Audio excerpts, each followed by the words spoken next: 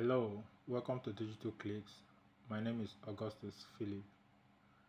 In this video, I will show you how to create a dollar virtual card on Geegpay and how you can fund it easily. A dollar virtual card allows you to make online payments, shop on international websites, subscribe to services like Netflix, Spotify, and Apple Music, and even pay for ads on platforms like Facebook, Google, and Amazon. So if you are looking for a reliable way to manage your online transactions in dollars, this step-by-step guide will help you set up and fund your virtual card effortlessly.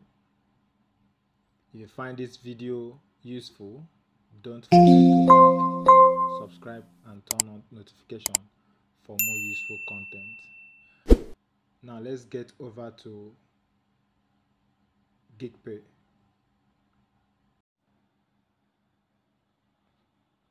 Okay, we are here now. After logging into your Geegpay account, you will get here. If you don't have account, you need to create one and fund, because you'll be charged $3 for the card to be created for you.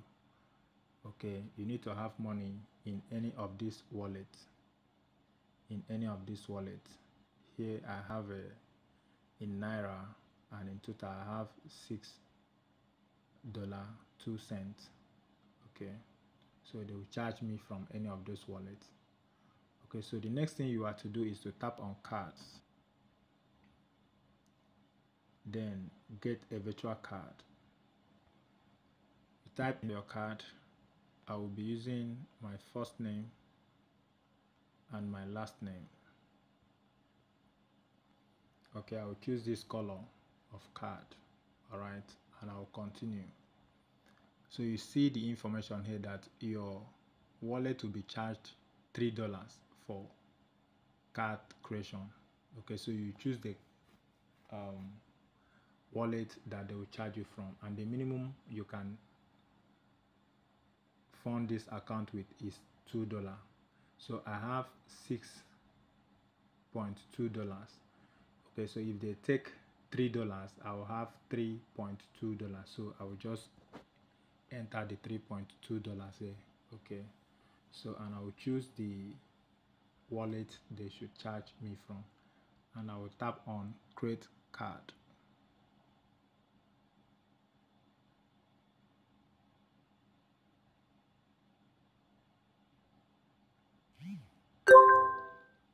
Okay, your new card will be ready for use in 5 to 15 minutes. Okay, so the card is created, so I will just tap on done. Okay, so here we are. This is my card, and this is the amount that I have in the card. All right,